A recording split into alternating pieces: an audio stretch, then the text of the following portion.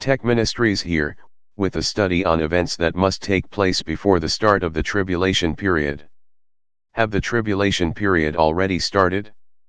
According to many authors of videos on YouTube, it has, and most of the church is asleep, and unaware that it is happening. In my study of the book of Revelation, it occurred to me that a few things must happen prior to the start of the tribulation, which will undoubtedly signal that the tribulation is about to start. This study will point out these things, which we should be watching out for, and according to Scripture, will take place just ahead of the start of the tribulation period. After this teaching, you decide for yourself if the tribulation has started already, and whether the church is asleep at the wheel. Now, let's get started. I have listed 3 starter events that will take place just before, or currently with, the beginning of the tribulation period. We will start with the one we are most familiar with, and that being the confirming of the covenant, spoken by Daniel. Scripture says, "And he shall confirm the covenant with many for 1 week." The word confirm means to strengthen, to enforce, and to make binding. The Antichrist will enforce the covenant that is already in existence at the time of his rising. So, the church is watching to see who will sign a 7-year contract with Israel, and her surrounding nations.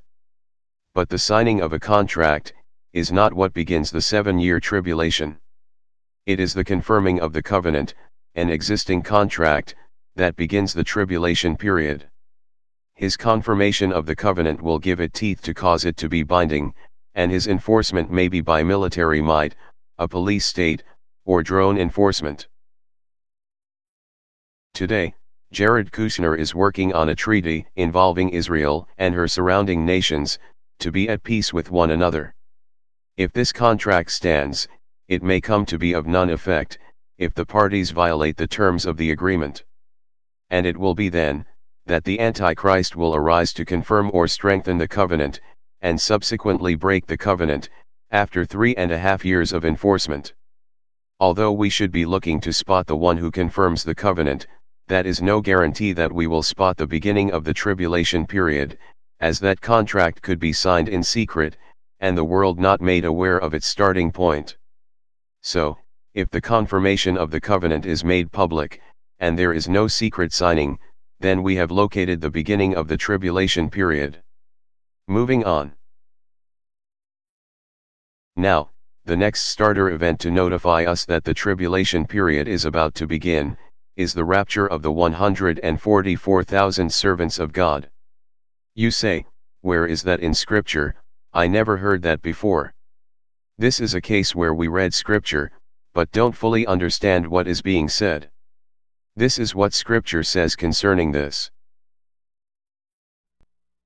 "And I looked, and lo, a Lamb stood on the Mount Zion, and with him 144,000, having his Father's name written in their foreheads. And I heard a voice from heaven, as the voice of many waters, and as the voice of a great thunder. And I heard the voice of harpers harping with their harps. And they sung as it were a new song before the throne, and before the 4 beasts and the elders. And no man could learn that song, but the 144,000 which were redeemed from the earth. These are they which were not defiled with women, for they are virgins. These are they which follow the Lamb whithersoever he goeth. These were redeemed from among men, being the first fruits unto God and to the Lamb." So, first I want to bring to your attention 3 things about this group of 144,000 individuals. 1. Is that they sung a new song before the throne, and no man could learn and sing that song except the 144,000. And 2. Is that this group were redeemed from the earth, and from among men. And 3. These are the first fruits of the coming last day harvest. This is very important that you are aware of these 3 things, and understand what they mean, to see the case for their rapture, being prior to the start of the tribulation period. Now, the case for their singing. Their singing is done before the throne, and before the Lamb, wherever he decides to go. So if Jesus decides to go down to hell, these will follow him singing wherever he decides to go. And if Jesus decides to go down to the earth, these will follow him singing wherever he decides to go. And the song they will be singing is a song which only they have learned, and only they can sing. So, now it is by their singing that we will follow them, to see where they end up, in establishing a case for a rapture. But before this, we need to understand what the word, redeemed means.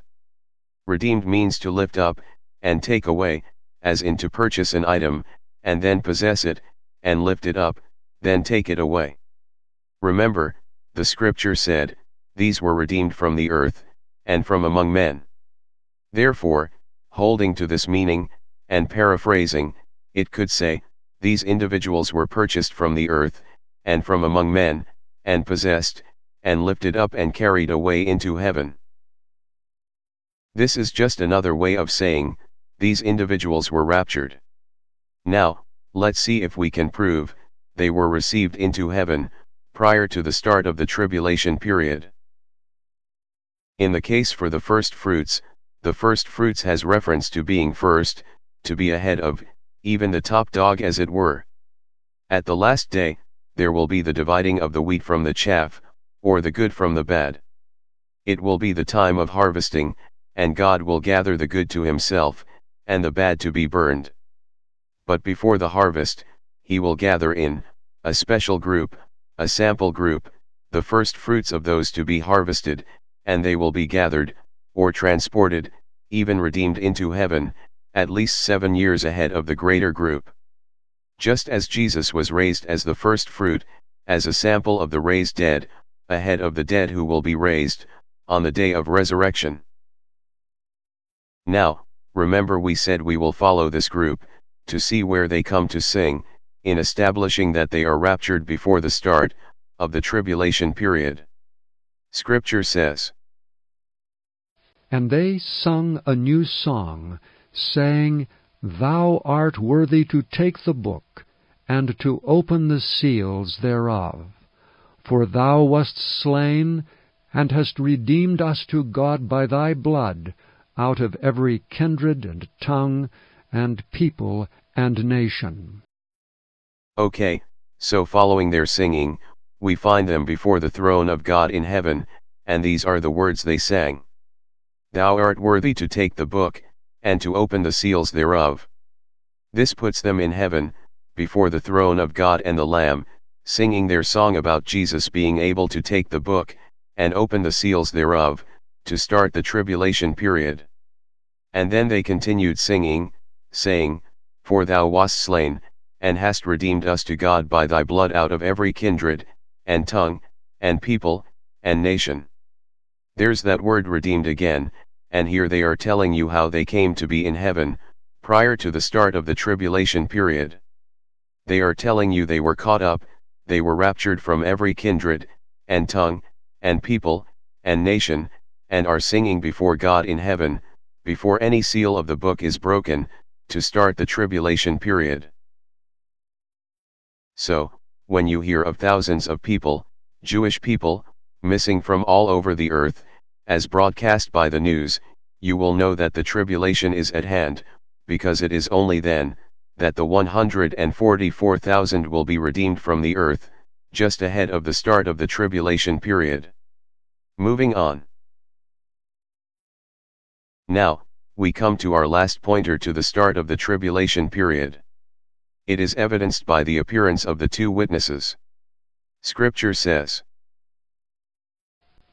And I will give power unto my 2 witnesses, and they shall prophesy 1,260 days, clothed in sackcloth. 1,260 days, is equal to 3.5 years. God will give power to his witnesses, and in that power, they will have a reign of 3.5 years. The tribulation period will last 7 years, and of those 7 years, 3.5 years will be occupied with exploits and miracles, from the witnesses of God. These are the 2 olive trees and the 2 candlesticks standing before the God of the earth. There is 2 chains of thought, as to who the olive trees and candlesticks are. Some say they are 2 individuals, while others say they are 2 groups of people. But whatever you believe them to be, they will be walking in the power of God, even surpassing the power Jesus gave to his disciples while he was yet alive. Listen to the abilities they will have for 3.5 years of the tribulation period. And if any man will hurt them, fire proceedeth out of their mouth, and devoureth their enemies. And if any man will hurt them, he must in this manner be killed.